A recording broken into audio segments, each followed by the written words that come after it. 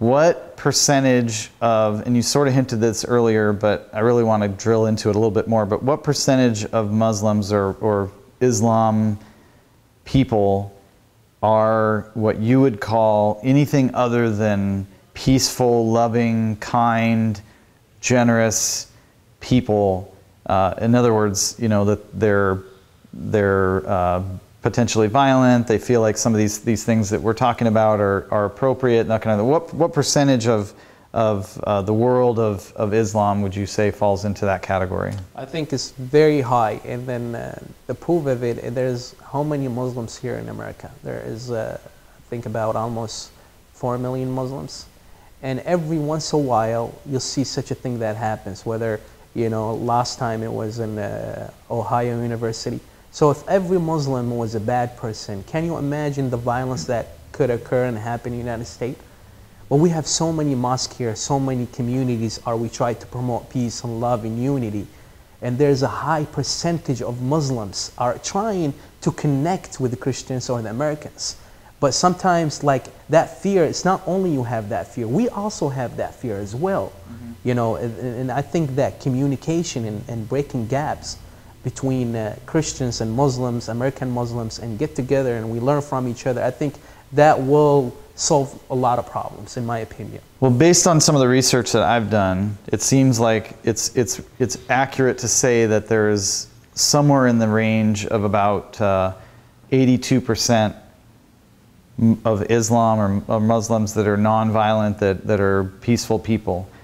But that leaves, you know, an 18% that is threatening. And I think the truth is that is what we're talking about. That's the reason why it's threatening. And if we could contrast this for a minute, you know, there is no openly Christian group that is, you know, going around saying that, you know, somebody needs to die because they are homosexual or they need to die just because they don't believe in Jesus. It's just unheard of. And I think that's the reason why it's so scary to look at Islamic people coming to America, because we have this percentage that is a threat. I think that percentage is not only a threat to the Americans, but also a threat to a lot of Muslims as well. And that's why we are running away from these people coming to here in the United States. Yeah, that percentage is, you know, we fear these people. That's why our country are being destroyed. You know, it's because by those radical Muslims, whether in Iraq or Syria or Yemen, these people are being promoted and by, you know, being supported and given money by a lot of politic reasons. Mm-hmm. You know, and you can bring any terrorist group or, you know, or people who have this ideology and promote them and give them whatever they need. They can go there and, you know, they can speak in the name of Christianity. They can speak in the name of Jesus, even though they don't represent Jesus, Prophet Jesus, peace upon him, or Christianity. The same thing. These people over there, they've been promoted. They've been given money. They've been given politics, you know, places, so that way they can, I think, in my opinion, to destroy Islam and to destroy Muslims. Yeah, and I hear you, but I just want to get back to the point of saying, like, look, we know that based on the research that I did, that maybe as many as 18% of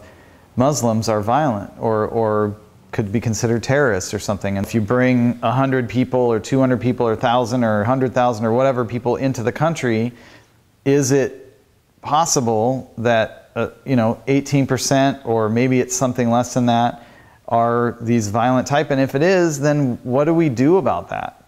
How do we respond to that? And even more so, how do we get comfortable as a community living together knowing that? I think that you being, I mean, I'm putting myself on your shoe as well. I'm as a Muslim, I mean, as a Muslim person, I mean, I can't think every Muslim person are going to be friend with me or being safe. A lot of Muslims look at me as a, you know, or look at some of the sectors of Islam's, you know, they are not in the right path because they don't believe in what they believe. You know, yeah, of course, you're afraid, I am afraid as well. You know, that's why we're here. You know, some groups, they target themselves. But the thing is, you know, how can we, like, what we do is, what I do myself to connect with these people is to know them. Mm-hmm.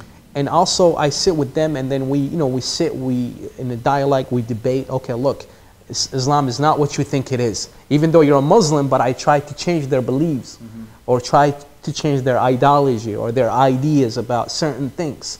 But the thing is, I don't keep myself gap. And then I think opening community and then, bring them to my, to my place, to my mosque. Look, this is what I'm learning about Islam. Yeah. Maybe what you're learning is not the right thing. And some people, like I said, some people are taught to kill. They're taught to hate. And that's so wrong. But the thing is, what can we do? We can't just let these people isolate it and then, say, okay, well, there's nothing we can do. No, we can educate them. That's at least I could do. That's how I do it. I educate them about Islam. Yeah, and I think one of the problems with that I see is that when you look at the nature of how people migrate to America, they still tend to sort of bring a pretty significant bit of their culture with them. And a lot of times, a lot of the different nationalities or groups will sort of stick together, and they'll be very inclusive, or I should say exclusive. Like, for example, almost every major city in the country has Chinatown. The reason I bring that up is if you're saying that part of the solution is that we have to get to know the people, that's going to be very difficult. To me, that isn't a workable solution unless it was the Muslims like you who say, hey, I believe in peace. I believe that we ought to be able to work together and live together, and that we all should carry the same value for America, that regardless of what our skin or language or color or whatever, then you have to take the responsibility to ferret those people out, and you have to be willing to stand up for America and say, at some point, say there's some unsafe people in our community that I know about, and we have to have a path for you to be able to bring that information to light. Do you agree? Yeah, I totally agree with you, because even in our mosque right now, we always, every once in a while, we have an open house, and we try to invite the community, or we send an invitation to a lot of churches. And people just like yourself ask us so many questions